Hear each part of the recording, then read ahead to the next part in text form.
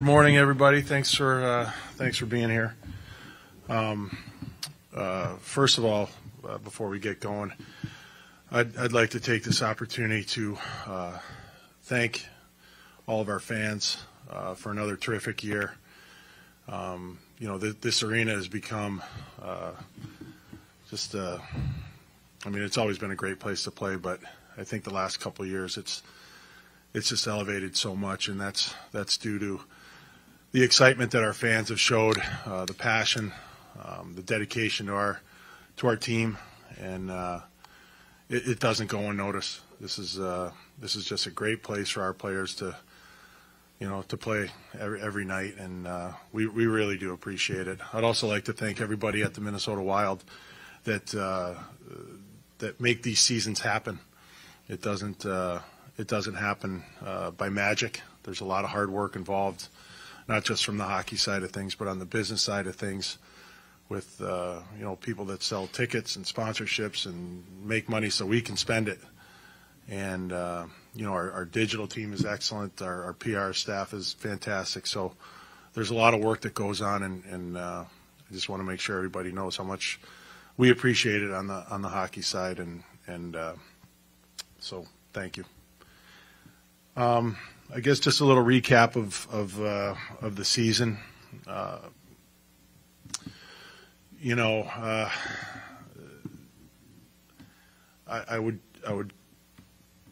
would say this. I don't view this season as a failure. I do not. Did we reach our ultimate goal? We did not. But this season is not a failure. It is extremely disappointing. I feel like after a slow start, our team regrouped, put ourselves back in a good position, had a really good stretch after coming off the bye week and the All-Star weekend. We struggled again, but the team's become pretty resilient and put ourselves back in another good position where we were competing for the division title.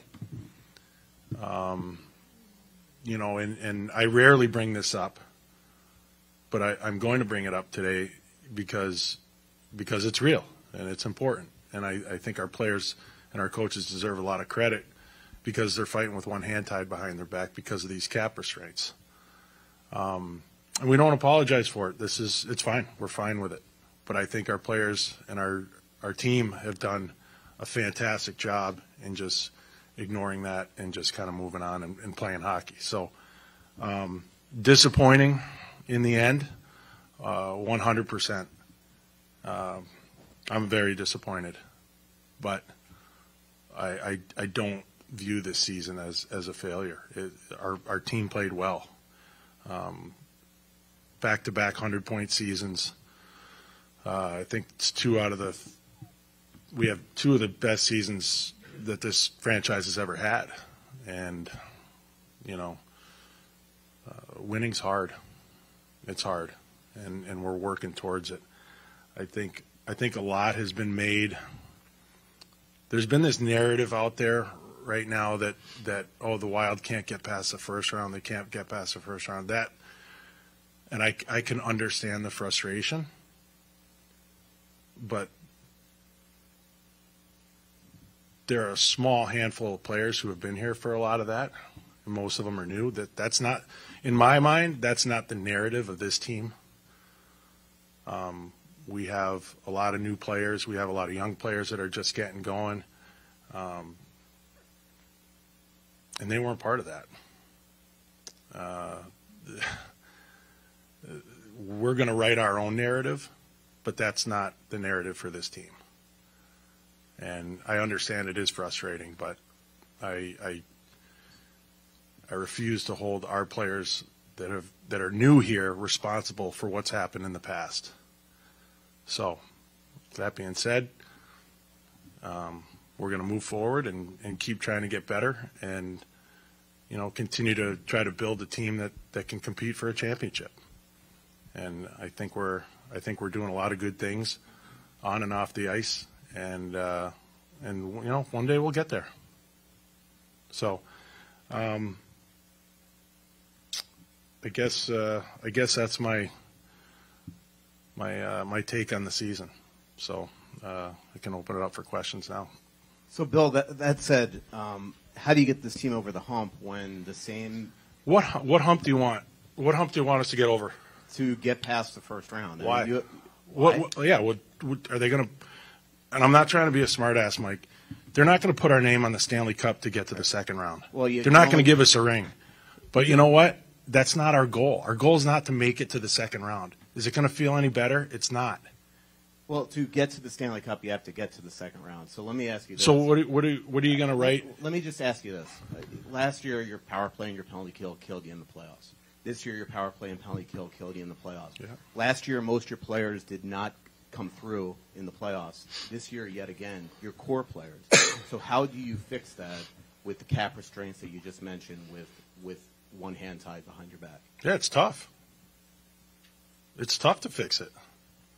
Because we're down $14 million next year, and that's fine. I think we've done a pretty good job of putting a damn good team on the ice with these restraints. So I don't know how. It's hard because it is disappointing that we haven't gotten past the first round, but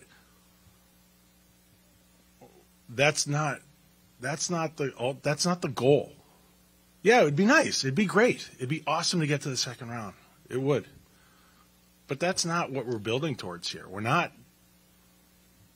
I think that's your narrative. That's what you guys write about. We're trying to build something bigger than that. And sometimes there's pain involved. You know, I think if you see a lot of the championship teams, they've gone through some pain. Look at Tampa Bay. They didn't make the playoffs every year. They went to the conference finals, and they didn't make the playoffs. Like, there are ups and downs. It is a struggle. It is hard. It is hard to – but you know what? We've made the playoffs 3 years in a row now. And 2 of those years are with massive cap hits, dead space. So – when you talk about getting over the hump or, like, I don't know, I think our team's played pretty well. And, hey, look, we play good teams in the playoffs, too. They're trying to win, too. And, yeah, you know what? We've had our struggles. Special teams have been a struggle. You know what? Our PK was top 10 this year. You know, did it let us down in the playoffs? Yeah, it did a bit. And you know what? Our scoring went dry. And we don't expect that. I mean, we had a real good penalty kill this year and real good power play. Like it happened. It's disappointing. Like I said, it's. I'm not up here trying to say we did great and we did all this good stuff, but you know, it's disappointing. Bill, what stood out to you the most watching that series and just the difference between the two teams and that it was some reoccurring issues that bothered you in the end again? Yeah. I think that's the thing that bothered me is that there are reoccurring issues. And, you know, we're still learning. Like I said, it's hard, but we have to get better in certain situations, you know, and you know, we took too many penalties, and when we did, we struggled on the kill.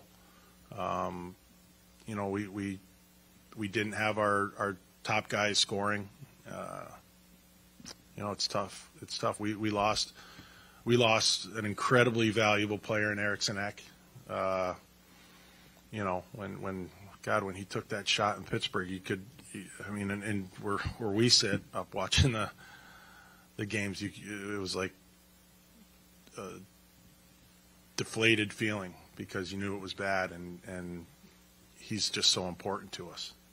And that was a really big loss. I think the injury to Kirill, I don't think the injury was an issue, but you know, I think him being out for a month, you don't just jump right back in and it doesn't matter who you are. takes you a little while to get going. And I think for him to get to really get back into that rhythm, back into the game shaped stuff, it has an effect on you. So those are tough things,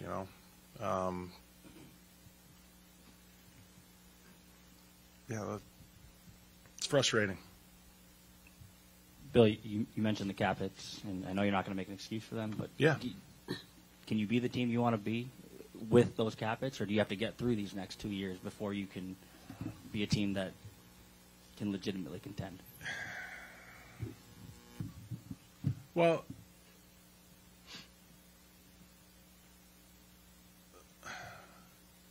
I think we'd be a better team without them, like with adding different players with that money. And like I said, we'll get there. But I do think we made some pretty good moves at the deadline and added some guys that were good players for cheap, and that's what we're going to have to continue to do to manage this whole thing. But anything can happen. I think maybe I think differently than a lot of people. Maybe people think I'm in la-la land, thinking that we can win and this and that. But I just always think we can win, and I refuse. Hey, look, honestly, those cap hits, yeah, they affect us. But I'm fine with that because we've been a good team. It's just a matter of putting it together at the right time, I guess, like our playoffs. For Dean or Bill, we talked to a few of the players yesterday that were injured. Are there any other notable injuries for players going into the offseason? Anyone that will require surgery? Goudreau's going to have surgery. He had a abdominal injury, and that's been going on for 4 months that he's been playing with that. Eriksson Ek had surgery last week. Hartman was injured in Game 1. Couldn't play Game 2, and then he was playing on an injured knee. Zuccarello was like a high groin, and obviously Shaw. And I think I'm not missing any. I think that's it. Yeah, that's it. Bill, That's all right. you had mentioned growing pains and that you were building to make a true contender team. Does that then look like, okay, you missed the playoffs one year and that's going to have to be okay? Not to lower your expectations by any mean, but looking at it from that perspective, I mean, because that would be something that hasn't happened here for quite some time. I mean, is that what it might look like, especially the next year or two with those cap hits? It's not what I'm going for. I mean, no, look, you know what? Craig and I have talked about this at length, and even while I was interviewing for this job, and quite frankly, neither of us had time or the stomach for a rebuild, and we felt we were good enough to kind of do it on the fly, and I think we're doing a good job of that. I think we've kept all our picks and things like that. We've got some really good young players in the system that are they'll be here soon. And I think they'll help. I think, but it honestly, I wish I could kind of speed things up and, get some of these kids here now. But, no, I don't want to miss the playoffs. Yeah, that's not my goal. And I know it's not Dino's goal. And it's definitely not the player's goal. That, I always say general managers and ownership, they are the ones that want to rebuild. Coaches and players, they don't care about that stuff. They just want to win. They just want to coach, and they want to play, and they want to win every night. Dean, as you see Boston bow out in the first round of the playoffs, and sometimes you wonder about pace of the regular season, and do they go for it and spend too much time? Well, is there an ideal pace? The parity in the NHL is different than any other major league. The 8-1, the little that separates it. Is there a rhythm or something during the regular season to get to a place where you're playing your best hockey in the playoffs, or is that very, very difficult to navigate and figure out? Well, I think to your point, it's such a hard league, as Billy said. It's a tough league to win, and the teams are so close, so good. I mean, any team getting into the playoffs has an opportunity, as Billy said, to win the championship, and we believe that. And is there a point? There's ups and downs throughout the entire season, as ours was. Billy just talked about, I mean, at one point we were out of the playoffs, and then at one point we were in first place, and then we just kind of, settled in and played really strong hockey right at the end. And yeah, we thought that we were going in, at as high a pace as we could. And as we said, there's some injuries, some circumstances that maybe didn't allow us to play our best hockey in situations, but yeah, we liked the way that we were playing the game, obviously going in. And as Billy said, we, as a coaching staff, are extremely frustrated with, as you guys have just talked about, the same things that happened last year with our power play and our penalty kill. Yeah, we were much improved during the regular season, and we put a huge emphasis on that. When we got to the spot where we needed it to be better than it was obviously last year, and then obviously through the regular season, it was not. And credit to the opponent, obviously. They had a great power play. They had really good face-off people. And consequently, they outscored us, obviously, in the special teams department. 5-on-5. If you look at all the stats, which we have and talked about the last couple of days, we were marginally the better hockey club. So, sure, do we have to stay out of the box? Absolutely. Does our power play and penalty kill have to get better? Not only through the regular season, but when we get to the postseason, it has to help us win hockey games and hopefully go through rounds. Bill, you mentioned young players in your system coming up, and I want to see if you can touch on a couple of them for us. Keelan Addison and Marco Rossi. Both guys started the year with you guys, and Keelan ran the power play for a while, played 60 games, scratched down the stretch, and Marco spent a lot of time in development in AHL.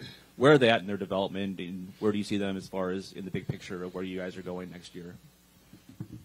Marco, yeah, he started strong. Had a good rookie tournament, had a really good training camp, but just wasn't ready. And I think the worst thing that we could have done was just kind of force him into the lineup every night, and that would have hurt his development. So I think he was in the best place possible, and that was in the American Hockey League. And he played a lot of minutes. He played every situation. He did exactly what what was asked of him. And I think Marco's going to spend the bulk of the summer here. To focus on his fitness over here rather than going back home, which is great. And he's a dedicated kid, but for somebody like Marco, he's a high draft pick. There's a lot of talk about him, and maybe some guys from his draft are playing right now or whatever. But everybody develops at a different speed, and we've just got to make sure that we're doing the right things for Marco as we go along, because we don't want to put him in positions to fail, and or to stunt his development. Addy, yeah, he was great on the power play, but he really struggled 5-on-5, and Dino and I both had good talks with him yesterday. And he has ability. He has ability to, be better 5-on-5, and he needs to be, and that needs to be his focus. You can't just be a specialty player in the National Hockey League. It's just too good. There's no room on a roster for just a specialty guy. So we know he has the ability. It's just a matter of focusing in on it and getting to work on it. And he's still young. He's still a young player, and there's more growing to do.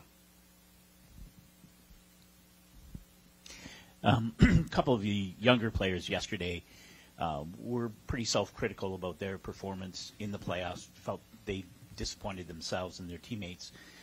Boldy, Carrill said he was healthy but wasn't doing what he needed to do. Philip Gustafson said the same thing, that after game one felt he was only average. I wonder what your conversation was like, especially with those younger core players. What's your message to them in the off season? What did you hear from them as they head off into the off season? Because they're so important to the things that we're talking about here today in moving this team forward. Well, you know what? The conversations are extremely honest. But, it's not – I will tell you this, as frustrated as – or as disappointed as I am or Dean is or the fan base or anybody sitting in here, the players are more disappointed than anybody. And they're not happy about this. They're not. And, yeah, they are. You know what? I think when you have good character, yeah, you can look in the mirror and say, you know what, I didn't do enough. And I think those guys were man enough to hold themselves accountable, and they are. And for me, in talking to a guy like Boldy, it's his style of play in the playoffs doesn't. He's got to change certain things in his game to have more. It is a different game in the playoffs. It's just different. And, I think a lot of people get frustrated with that in hockey, but I think it's one of the things that makes hockey great, is that it is a whole different ball game. And, you look at the goals that are scored, like they're hard goals. Like there's not a lot of pretty goals, and you got to get your nose dirty. And, for him, that's something that he's got to work on. I don't want to speak for you, but that's kind of how my meetings went. Billy, going back to Rossi and Addison, just how important will their off seasons be? Because it just feels like you're going to need somebody to run that power play next year. So how important is it for Addison to, improve that play? And for Rossi, you were, the Eriksson Ek injury obviously killed you. I mean, for him to come into next season now ready to play, how imperative is that? And also, can I ask, have you made any changes to the coaching staff? You just slid that one in there. Yeah. Off-season training, it's important for everybody. Especially the younger guys, because they're just in that stage of their life where they, what they do now is going to really affect them. Not just the upcoming season, but it continues on. So, Addie's going to be around here this summer too, and I think the guys are really determined to get better. I think they are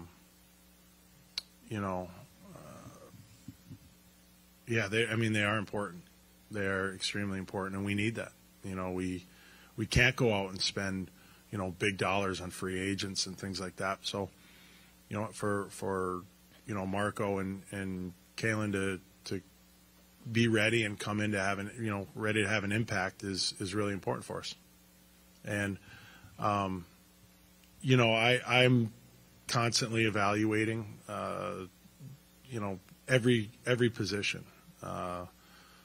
Whether it's hockey ops, coaching, scouting, whatever. I'm not even close to anything right now. I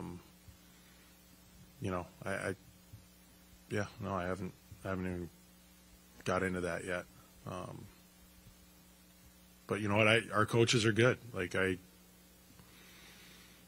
said, there's been a lot to be made about our special teams. They were good in the regular season, and I think what Dean said, you have to give Dallas some credit on having a really good power play. So that's where I am on that. Same with the Iowa coaching staff. What you're looking for to fill that out? I'm sorry. With Iowa's coaching. Yeah. We'll get there. Yeah.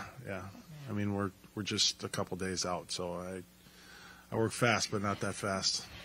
Bill, what will your biggest priorities be this offseason? What, with the means available, what would you like to try to change or improve with this roster?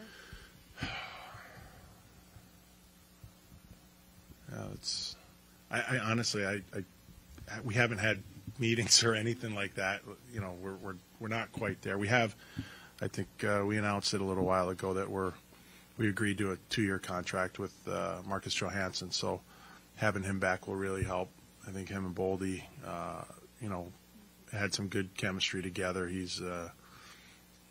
looks like a different player than when we had him before. I mean, he was spectacular. So we're extremely excited about that. You know what, our goaltending set for next year. Are you announcing a contract extension for? Is that what you mean? No, but he's restricted. So. What do you expect from that negotiation then, or the way that Philip performed this season? What he will merit? Yeah, I mean, we'll get something done. You know, I mean, his agent and I had talked earlier this year. And we just decided to put things on hold until after the season and see where kind of everything fell. And, you know, Philip had a great year, and we're excited to start the negotiation process and get him signed to a contract. Yeah, he's a good young goalie. Bill, do you go into the year viewing him as the number one goalie and anticipate having to pay him like that? Well, a lot of the number one goalies make real big money. You know, 6, 7, 8 million. I don't see it getting there, but you know, we'll see it. Yeah, I mean, as a number one goalie, yeah, I don't know. I don't know. Dean, you said, of course, the year you and your staff had talked a lot after the playoffs last year and reevaluated, you know, what you could have done differently and had conversations with the players. Like, as a coach, you've been a coach for a long time. What is your self-evaluation process after a season like this? Like, what do you look at?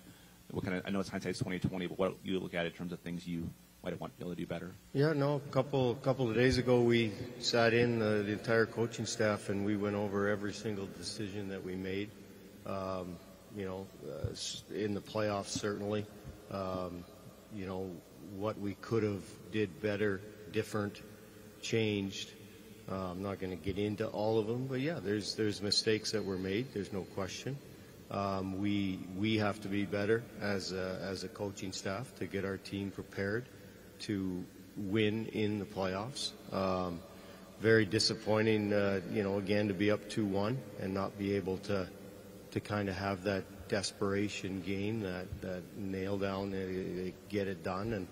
And so we're going to continue to evaluate. Obviously, we're, like Billy said, it's fresh, it's new, but we've started the process and had real good chats.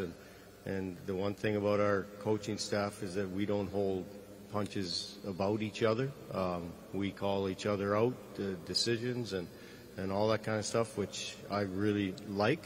It makes us all accountable, the same as we want our hockey club. So we'll continue to talk about it and hopefully make the right decisions. We get back to the spot that we want to be.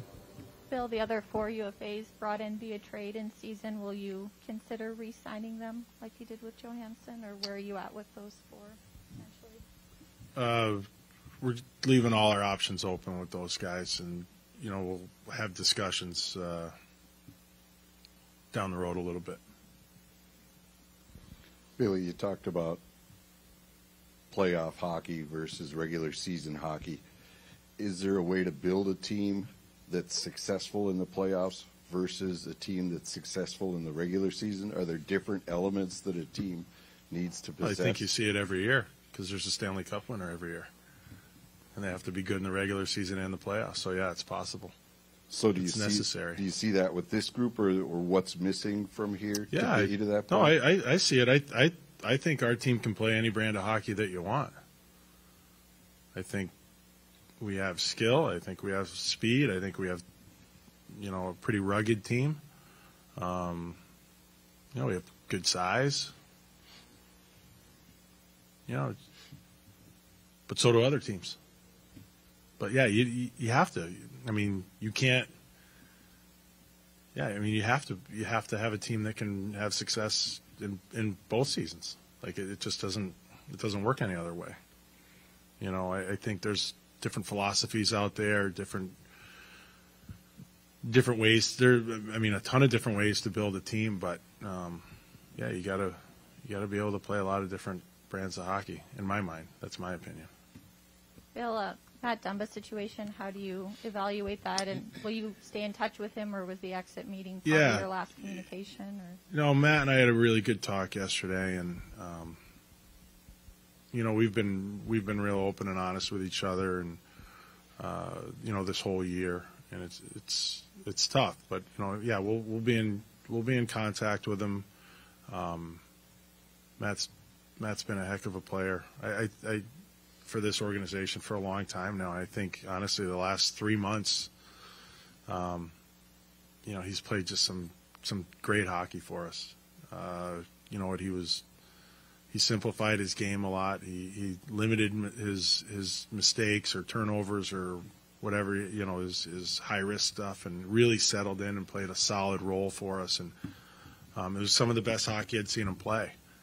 You know, he's just a great kid, you know, and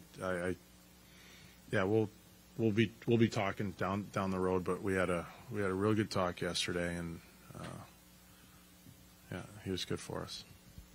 Bill, on that subject, how do you create extra flexibility this summer? Because right now with the Johansson signing, you're about 8 with a lot of open spots. Yeah, it's going quick. Yeah, I mean, you know, and you know, what were your conversations like with Goligoski yesterday? Would he be open to maybe a change of scenery? You know, Goose and I had a good talk yesterday. We didn't talk long. I think with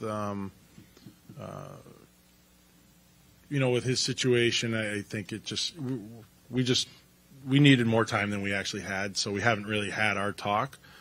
But you know what, I don't know what's gonna, you know, happen with him. But right now he's still a member of our team. He's got another year left on his deal, and you know, we'll go over his year, you know, in a little while. But like I said, our meeting was short, and you know, we're going to get together somewhere down the road here. What else did you ask? Sorry. Flexibility, like right now, like depth of season, you're not going to have a lot of space for even call-ups and things like that. Yeah, we're going to be tight. I tell you, we have looked at it a little bit already. You know, we have certain numbers in mind for certain players. You know, Chris has worked all season long, like just kind of preparing for next year. Man, how do we create more space? It's going to be tough, but you know what, we have, you know, like a guy like Faber, you know, making under $1 million that hopefully will continue his play. Like things like that are going to be really important for us to have younger players in the lineup, or cheaper, or you know, maybe it's a veteran guy who's you know, at a cheaper number. But you know, we might have to make some moves to create space. There's a number of ways that we can do it. Like I said, I haven't been doing too much of that in the last couple of days, but we'll figure something out. Dean and Bill, I guess I'm going to oversimplify a novice approach to the playoffs. I was talking to a hockey guy the other day, and we were just talking about winning and losing in the playoffs, and they said it's simple. You get a lead, and you have a pretty good goalie, because the playoff teams have such good blue lines and whatnot that once you get a lead, it's really difficult to win. Piggybacking on what Jim said, is there anything strategically that can be done to try to be really good in the first period or the second period, or is there any thought to that in the playoffs? Because you know, you watched last night, and after New Jersey got the second goal, it was like, this thing's over. That's the way it felt anyway. Does it feel that way? Well, would we like to score the first goal every game? Sure, right? Did we have looks and opportunities? Yeah, we really did. We thought our starts in every game, to be honest with you, was real good, and we didn't capitalize. But yeah, I think there's something to that for sure, to get up and in games, and we didn't do it enough throughout that series. Bill, you mentioned the pain from some teams that have before they go reach their goal. You mentioned Tampa, and I was there obviously for a lot of it, where they missed the playoffs once, but they went on a lot of deep playoff runs as well, where the young players got that value of experience, where they were ready to make that jump when they were get to that final point. How much value is there in winning a round, though? They don't give you the cup for it, but isn't there that value for young players or for free agents later on that will sign with you guys like, hey, this is a team that actually can go and win this kind of thing? Yeah, no, I do see value in it. But what I was saying earlier is that's not our goal. Like, we don't sit here and say, oh, God, we just want to win one round. That's not we don't focus on that. We want to win the Stanley Cup. So, yeah, there is value in that. It's experience. And you know what? Grinding it out. And you know what? I remember beating Tampa in the conference finals. And then they I think they missed the playoffs the next year. Yeah, their players got all that experience, and it's paid off for them. You know, I remember them.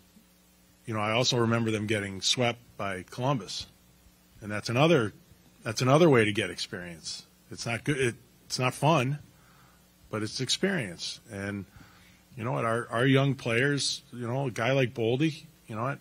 He didn't play the way he wanted to play this year, but you know what? Now he's got 2 years of playoff experience. And yeah, sure, of course, I get it. We want to advance. We do. But the way we think, our goal is not, oh, God, let's just win a round. That's not it. That's not the way we think.